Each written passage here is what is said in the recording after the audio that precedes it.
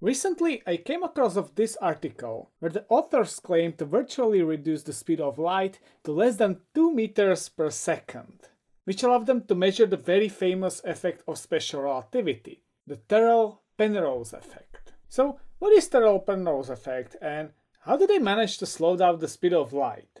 And is this another confirmation of special relativity? Special relativity teaches us that moving object will be Lorentz contracted by a gamma factor. So if you had a rod that is originally 1 meter long, if it moves at the speed of 80% of the speed of light, it would be just 0.6 meters long. So you would expect that if you created a snapshot of this object with a camera, then you would see it contracted. However, this is only true for one-dimensional objects. If you are in 3 dimensions, Terrell and Penrose showed that you wouldn't see a contraction. The object would appear the same size but rotated. A snapshot on a camera can be understood as event when all photons reach the lens simultaneously.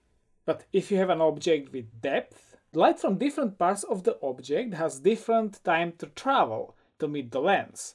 And therefore, in a single snapshot, light from more distant parts of the object must have been emitted earlier, so that they all meet at the lens at the same time.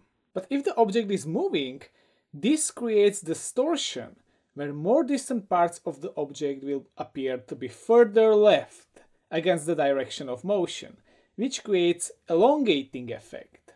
So as they show in this article, if you have a ball moving at the velocity of 0.9 c to the right, it would be Lorentz contracted like this. The ball is oriented in a way that the North Pole is facing towards you, and the outside green line is the equator. But if you created a snapshot of such ball, then this is what you would see. The Lorentz contraction is exactly compensated by the elongating effect I showed you previously, and you will see a ball of the same size, but rotated. And if you bring the velocity to the extreme, then the ball is rotated by almost 90 degrees. This effect is also nicely demonstrated on Wikipedia, for a ball, but also for a cube. But to observe this effect, you would have to accelerate macroscopic objects to the velocity close to the speed of light, which is completely impossible with the current technology. We can only accelerate small particles like protons, for example. So, how the authors of this article avoided the problem? Have you ever seen a footage like this, where helicopter rotors seem to be rotating very slowly, yet the helicopter doesn't fall onto the ground? Well, it's because it isn't rotating slowly. It is just a synchronization of the camera's frame rate and the rotational frequency of the rotor. So the rotor can be moving very fast, but if your camera has a frame rate that is exact multiple of the rotational frequency plus some small time delay, it can create an effect of slowly moving rotor. By this you can create a virtual reduction of the rotor speed. Similar technique can be used to virtually slow down the light itself, providing you have an ultra fast camera with a gating times around 300 picoseconds. So they used 1035 nanometer laser from Coverr group, producing a 1 picosecond long laser pulses at 2 MHz repetition rate. The wavelength is then halved to 570 nanometers using BBO crystal. And then the beam is going through a strongly diverging lens with a focal length of 25 millimeters. Oh, by the way, you wanna know what software I use to edit this PDF so easily? It's called UPDF 2.0, and it is one of the most useful things you can have on your computer. Because editing PDF is really hard, but with this software you can edit any text as if it was a Word document. You can write the text, delete it, style it, you can add a link to a certain web page that you can click on. You can also add some annotation to a text, or you can just place the annotation anywhere you want.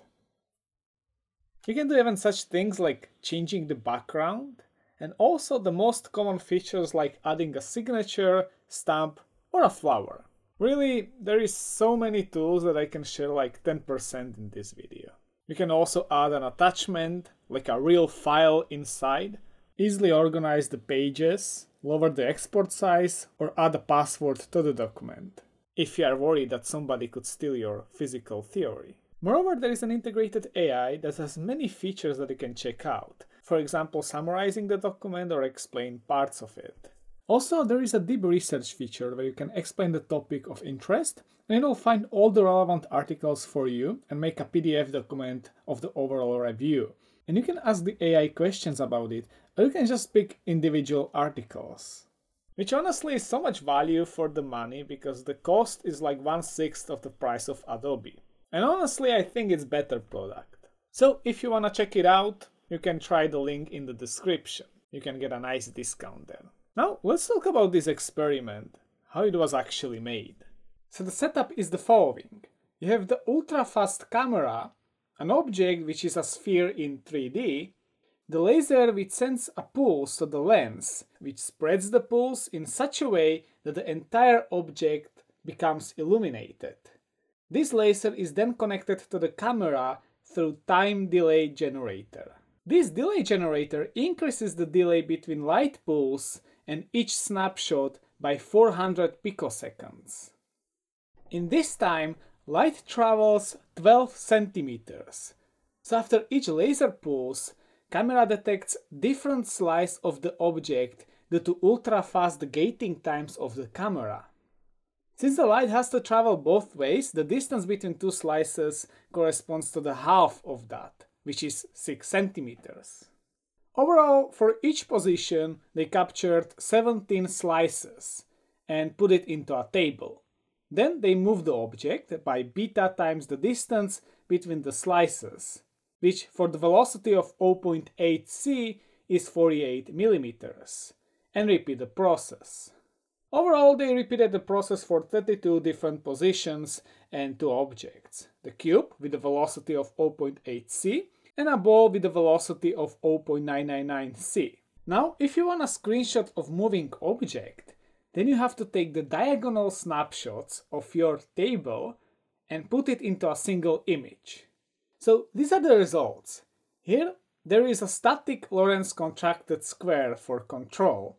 Here there is a square moving at the velocity of 0.8 c. So you see that it looks like rotated square.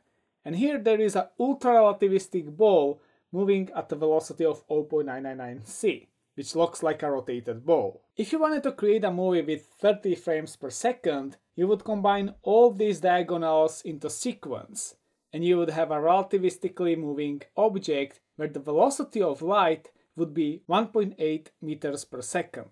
Sadly, I don't have the access to all the data, but there are few important comments to all of this.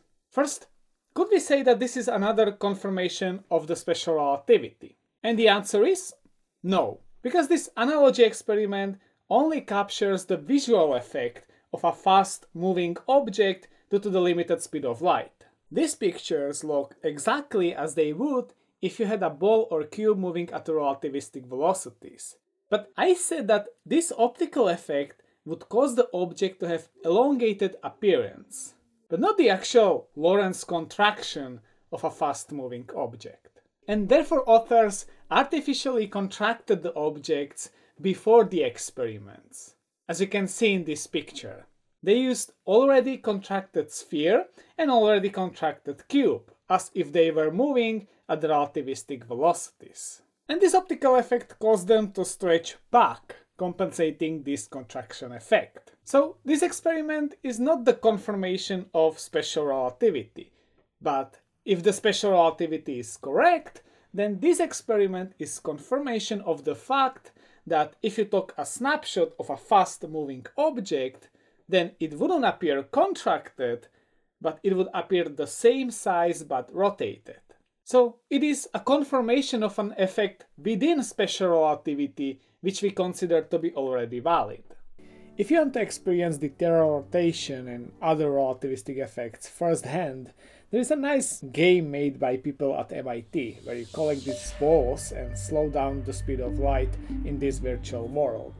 The more you collect, the slower the speed of light is, and if you collect all of them, the speed of light is the same as the maximal speed of your character.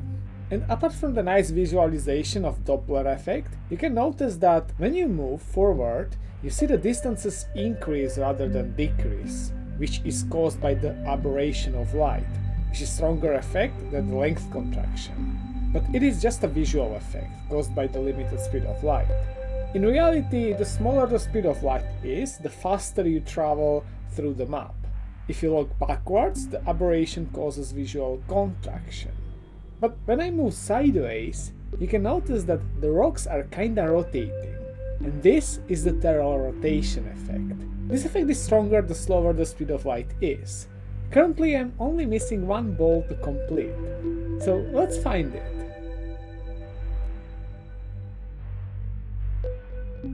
So now, when I collect this ball, I can almost reach the speed of light. You see that the distance seems to be increasing, but suddenly I appear at the end of the map, because in reality the distance is shorter. When I move sideways, everything is rotating. The one thing I don't understand is why developers want that to play as long as you want, once you collect all the balls. So, thank you for watching this short video, and I see you next time.